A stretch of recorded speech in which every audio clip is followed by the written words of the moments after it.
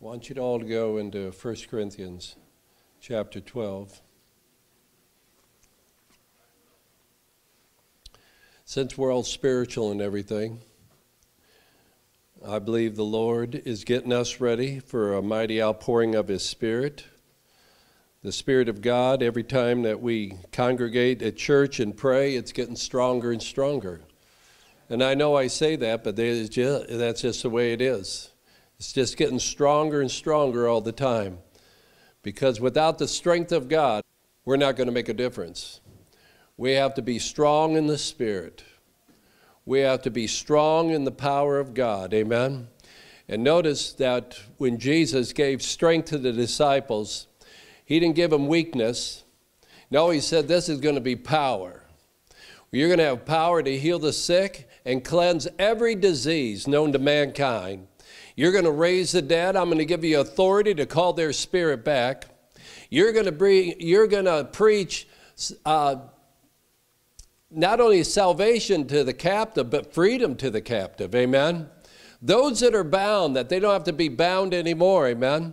Those that are poor, they don't really have to be poor. When I say poor, poor to the place that you can't pay your bills anymore. God's going to give each one of us a way out of every situation. We're all not going to be billionaires in the Lord, millionaires in the Lord, but we're all going to be taken care of by God, big time. Now, I want you to see that we all have a place to operate in God. Now, I don't care what you've ever been taught in the past. I want you to listen to me today, because these things I know to be true. The Spirit of God wants to work through each one of us. Each one of us has a particular call. God wants us to be carriers of the presence of God. And to do that, we have to walk in what God has called us to do, and it will happen. It will happen. Some of you have several gifts in your life that God wants you to walk in. And He wants you to do that. Because He knows you can do that. Amen? One gift isn't enough for many people. 2 gifts are not enough. Maybe a half a dozen gifts is what God wants you to walk in. And it's up to you to figure out what those gifts are. Amen? Otherwise, how will you please the Lord? How will you rise up, amen, and be acceptable unto God? How will you have the glory of God resting on you if you don't walk in the glory of God in the call that you have, amen? The problem is that so many people are lost when it comes to this. They're lost to their call, and God He puts it out there again. He's putting this out, because I've preached this before, but He's putting it out again. He wants us to bring the presence of God into people's lives. How can you do that if you don't walk in your call? Because that's the only way you're going to bring the presence of God into other people's lives. Amen? So if you ever had to pray for anything, pray for this, that you would walk in the thing that you're called to walk in. Amen? The supernatural and even in the natural. God has given a lot of gifts to people in the natural. And we need to use them. We need to use them. Because that's how we get to a lot of people. Some people are really good mechanics. That's how you get to people. I'll fix that for you. You do that for me? Yes, I'd do that for you. I'll do that. That we'd be willing to do it. We'd be willing to pray for people. We'd be willing to look like a fool and stand up and say, you know what, I can pray for you. That we don't care about that sort of thing, looking like a fool. You say, well, what if it don't work? Well, what if it don't? What if you missed it? Wouldn't it be better that way? Keep missing it, and then all once you get it right, you'd have more testimonies than anybody else. Amen? That's the truth.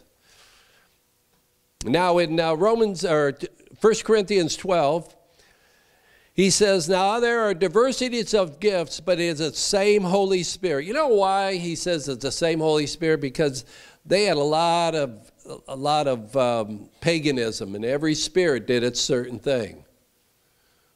Just like we're supposed to do a certain thing, but there's one God.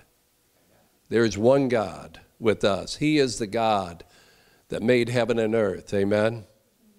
Now there are diversities, or there's many gifts, but it's the same Spirit.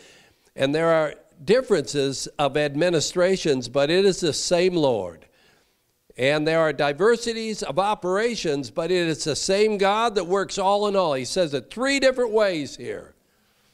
But the manifestation means when God comes alive through you. But the manifestation of the Spirit is given to every man to profit everybody else around you. I will say this, that if you walk in that gift will walk in you. It'll work for you as well as it's working for other people. The thing is, you don't want to use it too much just for you. You want to use it more for other people, amen? Whatever that gift is, and we're going to go into those gifts, but it's so important. It's so important that you walk in that, because when that anointing of your gift rises up in you, the power or the yoke of darkness that's inside you will break.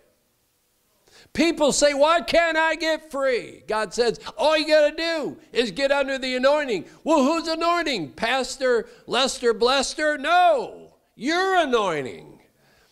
The psalmist plays songs, and all once the depression lifts off of them. The intercessor intercedes, and all once in the presence of God, they get deliverance. The dancer starts to dance, and what happens? They get delivered while they're dancing, and the presence of God sweeps the place.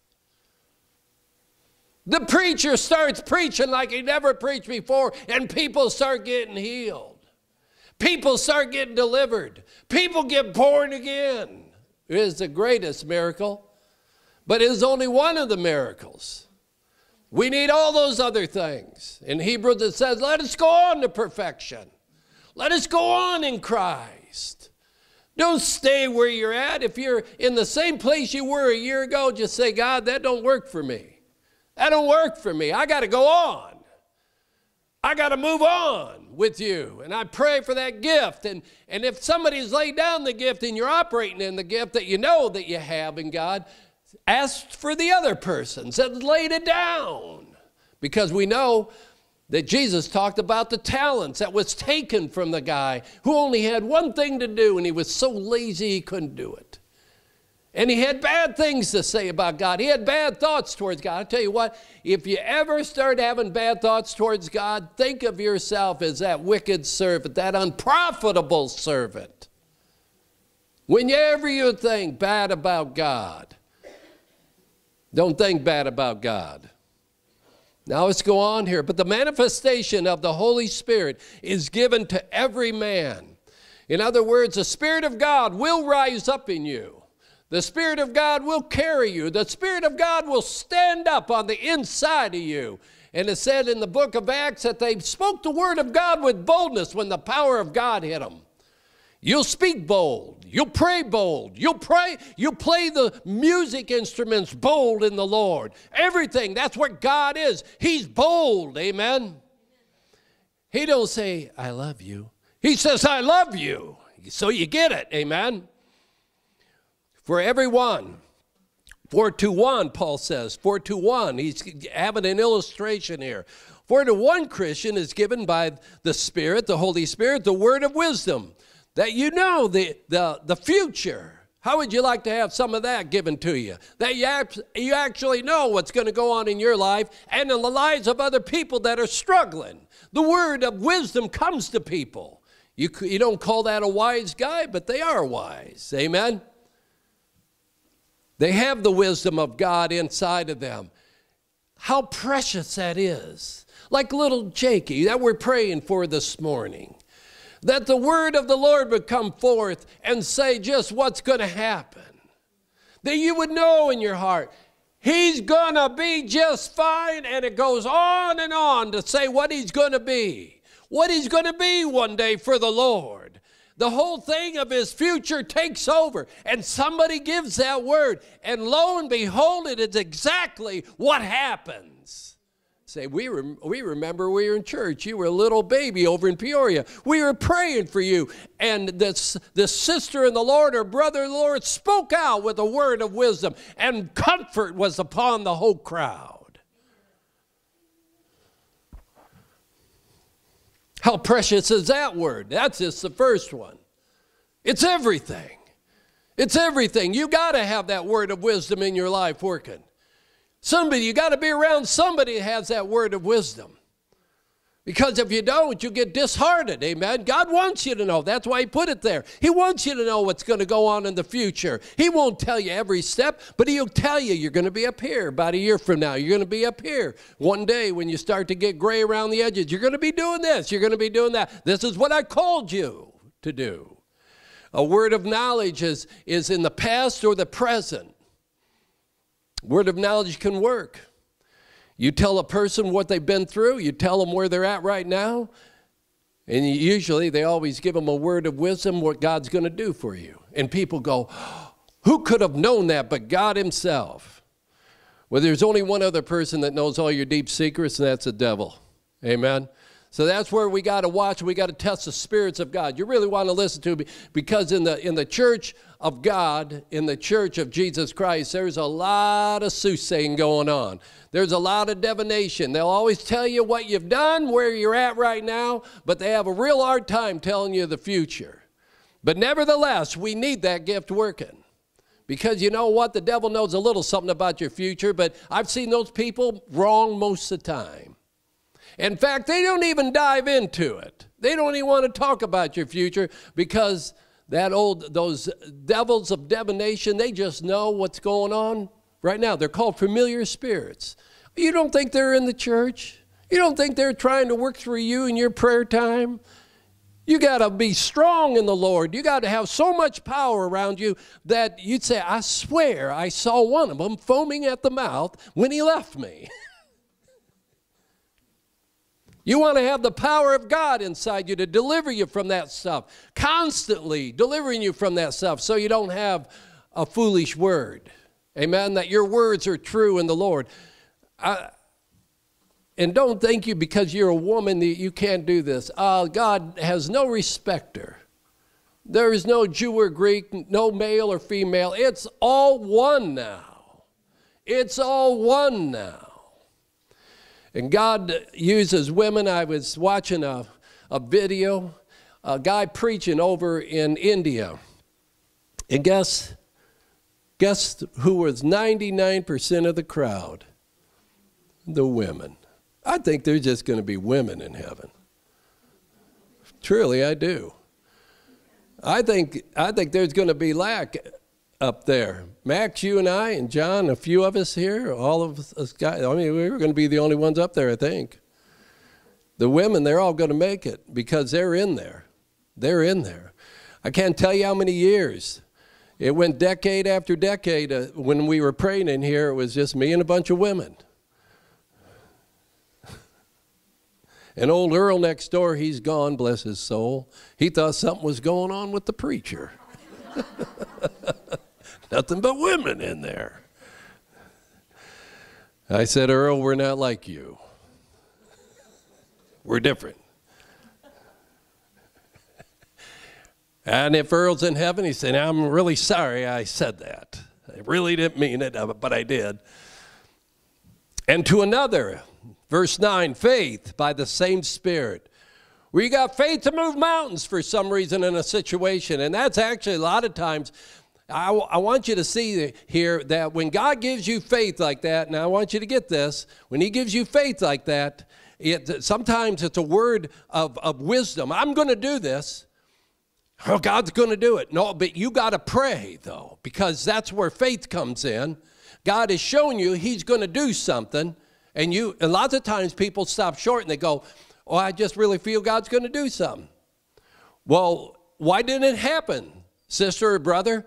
And God says, I don't know. And God says, well, I'll tell you why it didn't happen. I showed you what you need to pray for, that I was willing to do it. And you stopped short.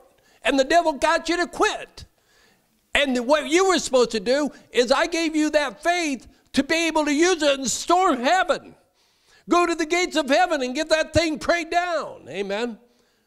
Well, that's why you said it was going to happen, and it didn't happen, and that's why it didn't. God said, you never prayed it in.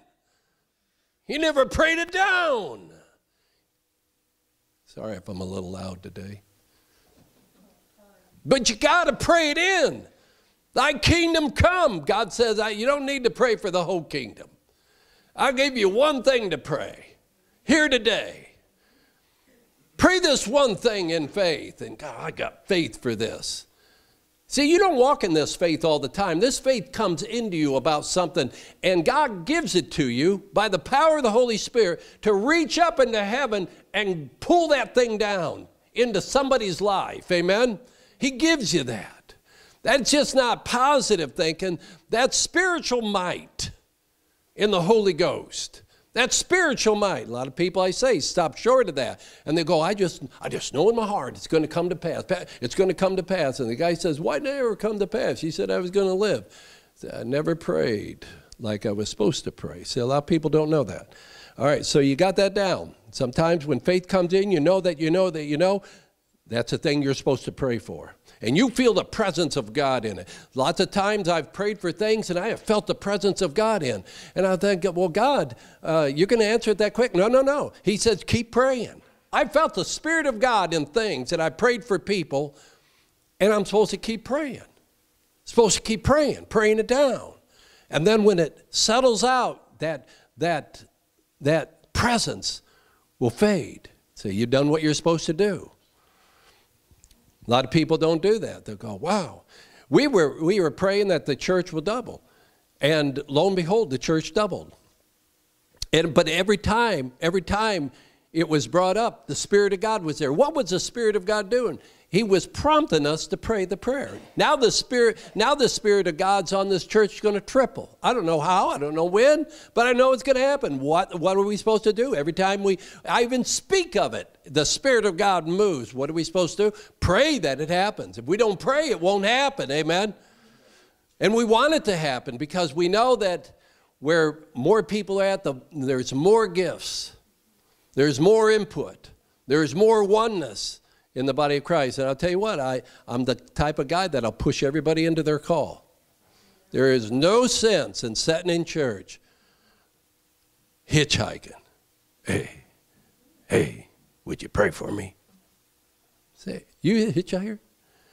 Yeah, no, you've been praying? Well, no, I've been sloughing, but don't you worry about that. I was wondering if you'd pray for me. No, not until you pray. Not until you pray. Maybe I'm not the one that's supposed to pray for you. Amen? A lot of hitchhikers in churches. Amen? We don't hitchhike. Not today, not tomorrow. We don't hitchhike. We got our own vehicle. We might pull up and say, hey, you want to ride? Yeah. I'll give you a prayer. Now get out of here. No, I'm just kidding. No hitchhikers. We will hold people. We will love them. Yes, we'll give them a ride, but we have to say, and where's your vehicle at? Well, my vehicle is over there, and I am on a road that I can't drive my vehicle on because it takes a gift that I don't have. Well, brother, what do you do? What's your gift? Everybody I pray on gets healed. Really? How many of you wouldn't lean over and say, you know, I've been having a pain between my ears since I was a little boy. Well, we're going to heal you right now with that thing. Amen? And to another, the gifts of healing, healings. I want you to see that that's plural. That's many healings. Some people have a certain gift in certain areas. Find out what area you're in. Amen. If it's in healing, say, you know what? I do a lot of prophesying and words of wisdom, but I do have a touch of a gift in this healing in this area, and that's being keen to the things of God. That you've stepped out and you go, you know what? Every time I pray for somebody in this area, something really does happen. So you know your super gift, you know your medium gifts, and you know your gifts that won't just work once in a while, but you're working them all. You're working them all. Amen? Don't ever think that God won't work, because sometimes you said, this one time I'm going to work through you. Just do it. And to another, the working of miracles. Miracles is all different types of miracles. Some people have the ability to do amazing things, pray on backs or teeth or whatever, and even hearing. You got to find your place. You got to find your place. You say, well, I'm not smart enough. That's just who God uses. You know, the guy that's coming from Indiana, him and his wife are coming this next weekend. I told you, he got kicked out of high school, freshman. I maybe didn't tell you that. He's healed hundreds of people. You know what he got kicked out for? He called in, there's a bomb. Stupid kid. Anyway. But I'm going to tell you something what happened. That's how God uses him. Not to make bombs, no. He says, you know, I never cared for school. And I don't really like talking in front of people. But if I could just pray for the people he's prayed for, and bam, the Spirit of God touches them. Touches them.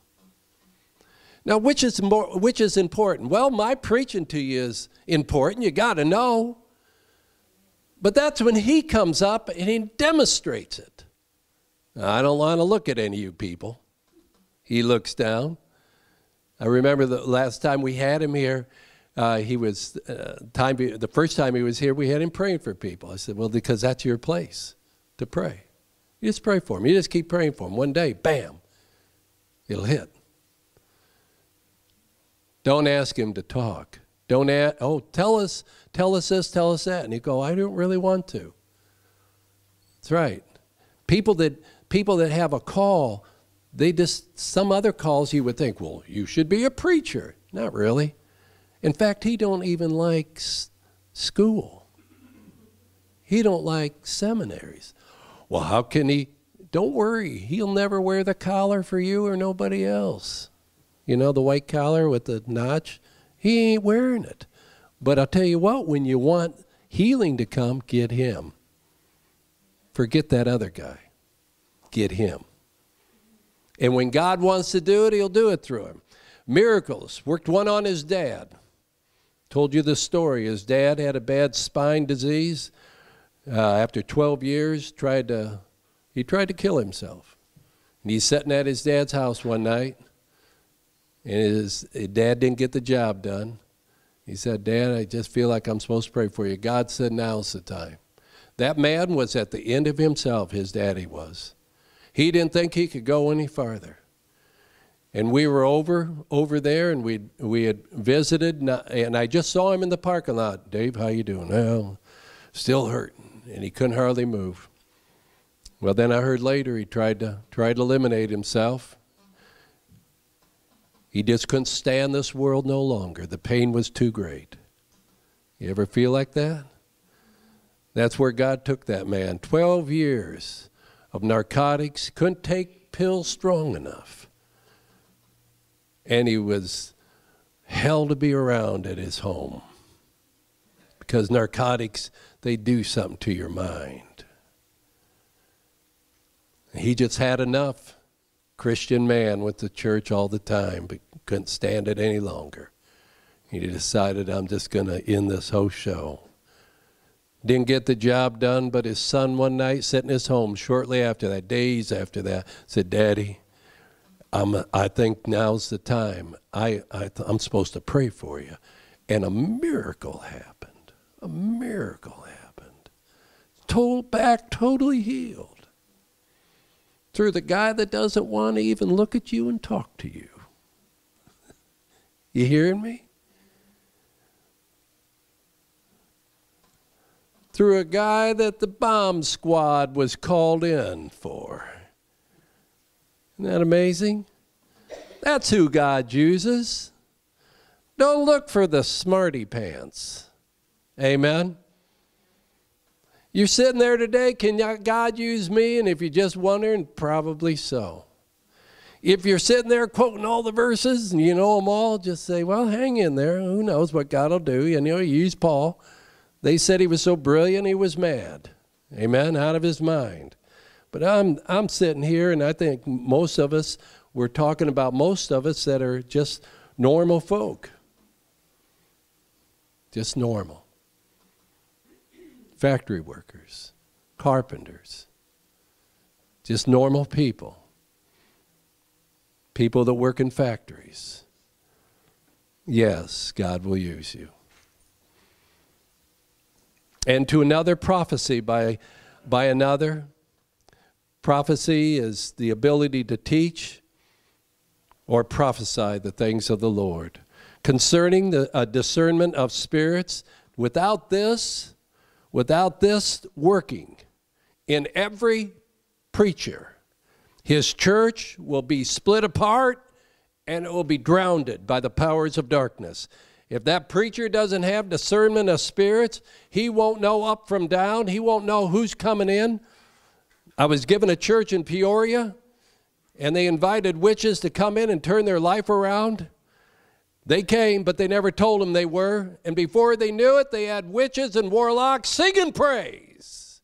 They destroyed the church, 400 strong. After a while, it was down to nothing, just a preacher and a couple people. And he said, would you come over and take this place over?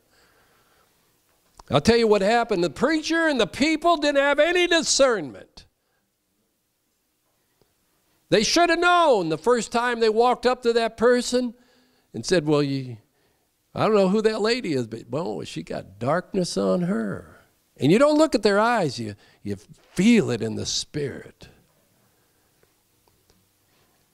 First time they led praise, you would say, I just felt hell go all through the room instead of the Spirit of God. I'll tell you what, hell can be so close to the Spirit of God, but it's not the Spirit of God. It's not the Spirit of God. Preachers can sound so good, but it's not the Spirit of God. You got to know. You got to have discernment. That's one thing you can say, God, let me know. I've been led down the rabbit patch so many times in my life, going this church, that church, this church, that church, and say, I don't know. I don't really know what's what. Discernment of spirits. Divers kinds of tongues. Different tongues. All different.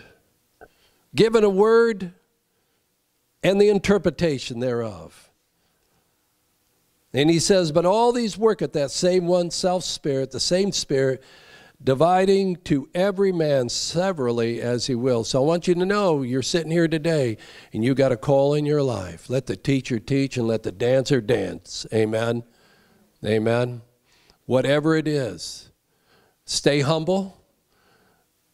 Be strong in the power. And I want to tell you something.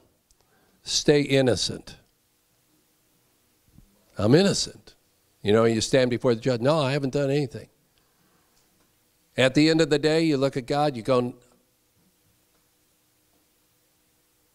I'm okay. I'm okay. I made it through the day. Never gave in to that darn temptation. I didn't give in. I didn't cause a ruckus. I didn't do any of that stuff. We need to carry the presence of God. I want you to see here, think how important this is in the church. Go into Acts. I want you to see here, and we're going to run right through. In Acts chapter 5, it says, Peter answered, verse 11, we know the story about Ananias and Sapphira. They came in the church lying. I'll tell you what, I thank God that God hasn't killed me yet for lying, but I don't make it a practice to lie, and I'll tell you what, I don't lie. I'll just get right there. I don't lie. Somebody asks me a question, I might not tell them everything I know because it might not be the thing to do, but I'm not going to lie. But Peter, man carrying the presence of God. He was a man carrying the presence of God. And when this woman came in, he said, whether you sold the land for so much. And she goes, yep, we sold it for that much. And she fell dead. She fell dead by the power of God. Peter was carrying the presence of God with him. He says, you lied to God. I thought I was talking to you, Peter. Not today. I carry the presence of the Lord. That's you. We just carry the presence of God. And it says, great fear came on all the church. Don't be going to that church and tell them a fib. How many know that's important that we got that in the church? That stopped the lying that day. All those false testimonies, oh, I want to give a praise. Did that really happen that way, brother? Well, you kind of stretched the truth, didn't you? Well, I'm going to tell you what, don't even think about it. Because we got a man of God in here that carries the presence of Almighty God.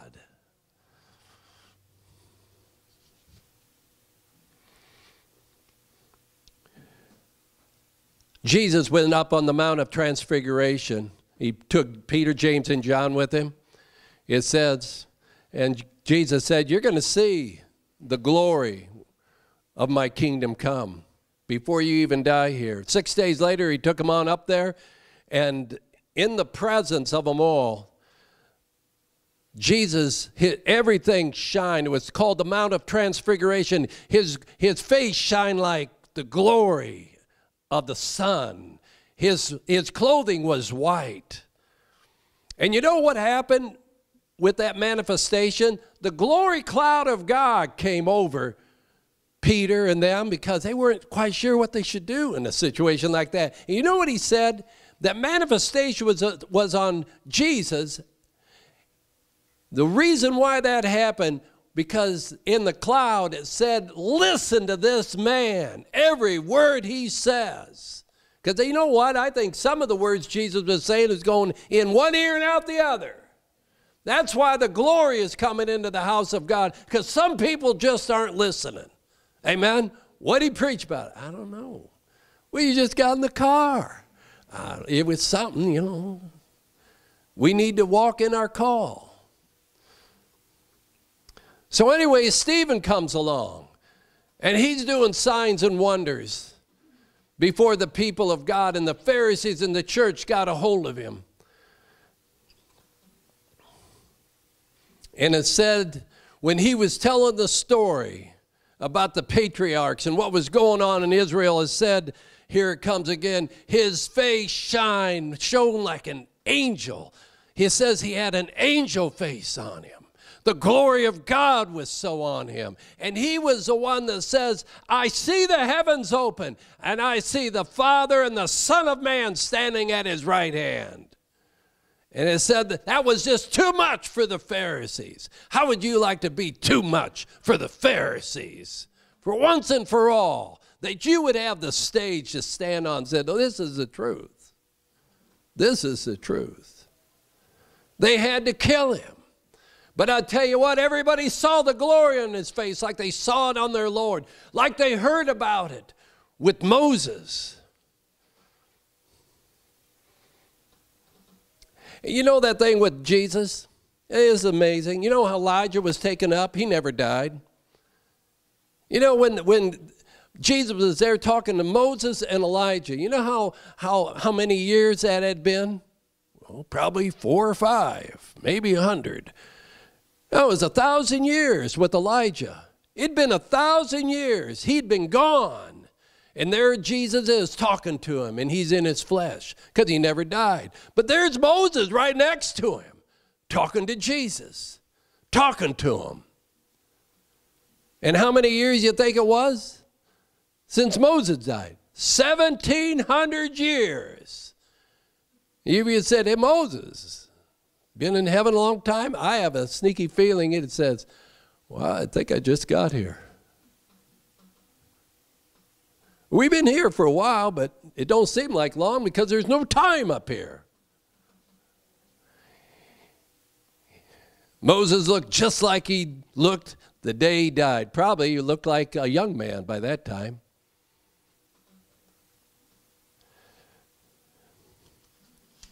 Isn't that cool?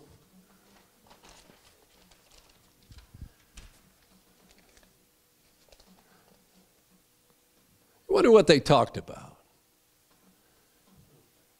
Wouldn't you like to got in on that conversation? Wonder what they had to say, because we know that they don't come down to just to chew the fat, right? People do, but they came for a reason. Want to talk to you, Jesus. Jesus said, I know, I was led up here, and I've got these three characters with me. You know what? They turned out to be the greatest three characters. You know, it was amazing. He did have 12, didn't he? 12 disciples. But these guys, they had a higher calling. They had a mighty calling. They were called to go to the mountain. I want you to see this. And you know something about Peter? He was a man that could just walk by people. Bam, they get healed. He wouldn't even pray for them. He just walked by them. Spirit of God was coming off of him. He was a carrier of the presence of God. Boy, if you could pray for anything, pray that you'd be that too. Amen?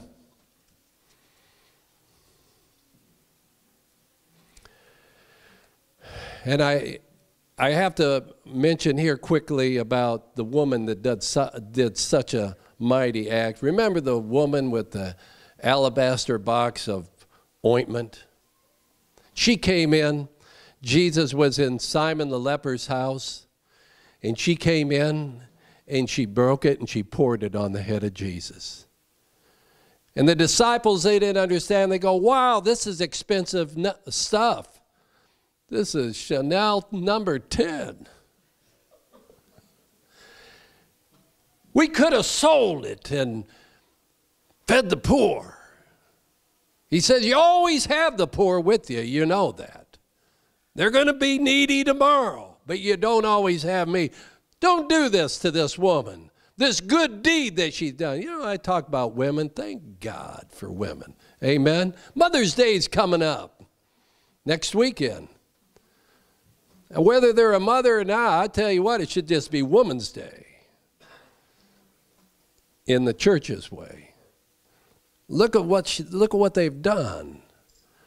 They've been the backbone in so many cases. They've been the backbone of things. And she poured that on Jesus' head, representing, he said, she done it for my burial.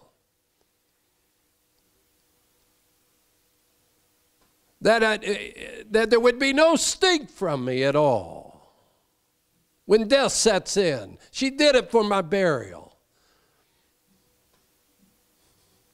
And he says, wherever the gospel is preached, wherever it's preached, we're going to talk about this woman that did this mighty thing. How many know that that was her call? She had one thing to do, and she did it. And nobody was going to stop her from doing it. She walked right in and gave God her best. That's what I'm talking about here today. Give God your best. And what's your best? The gift that he's giving you. The gift. The gift. There's a gift inside you, says the Lord. Each one of you. That says the Lord. He just spoke through me. There's a gift inside of each one of you. All you got to do is get in the presence of the Lord. It'll start coming out. You'll start, if you're in the presence of God, when you go out, you'll say, well, my job is to encourage people, and something comes over them. Something happens to them. Supernatural. They are truly encouraged where they were never encouraged before.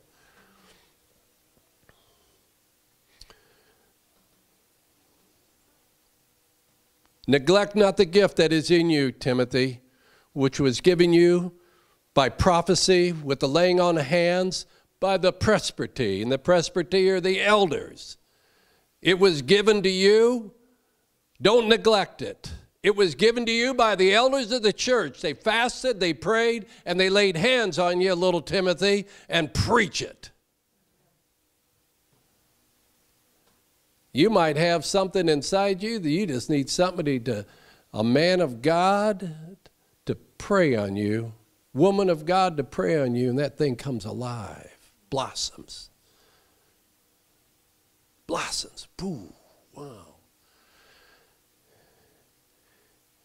If you came up here today and you said, you know, Pastor, that's what I need.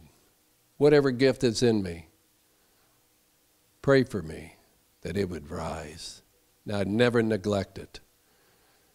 I've seen people know what their gift is and actually neglect it. Now, I'd pray for them again to get it back. Left them. Grieved the Holy Spirit. He left them. The gift. They go, I know I've let it down. I'll never do it again. Bam, it comes back. Paul said in Romans 1:11, I long to see you, that I may impart unto you some spiritual gift, to the end ye may be established in your faith. I got my job too. You know what my job is? To find out what gift is either to be imparted to you by the word of knowledge, or what gift you already have in you, that it be energized. Whew. And you rise up. It's the truth. God wanted you to hear this today. I don't know how many different ways I can say it, but here it is. Said a little different, but one more time.